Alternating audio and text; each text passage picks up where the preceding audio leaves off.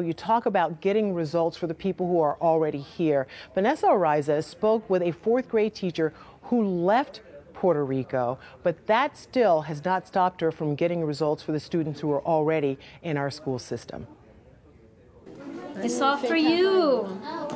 Okay. We first met fourth grade teacher Jeanette Valentin in November. After Hurricane Maria, she left Puerto Rico for Central Florida and was quickly given a job at Boggy Creek Elementary.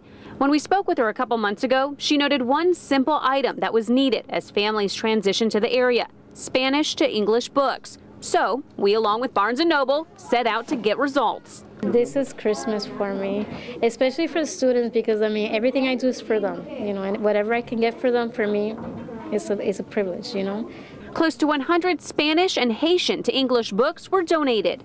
So we've relied on Google Translate a lot, which does nothing for you. So we learned to do like a word at a time. So this is going to be super helpful with him. The first thing Valentin said to us was, "You didn't forget about us." This community is a blessing. I mean, adjusting has not been easy. It's so heartwarming to see the smile on the teacher's face and to see the kids smile.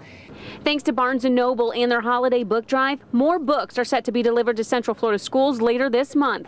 Absolutely, you got results. We have a very, very happy teacher. We have students who are going to really see, we'll see a difference academically with them quicker than we would with what we were using.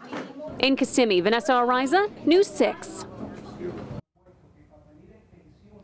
So is there any wonder why we love school teachers?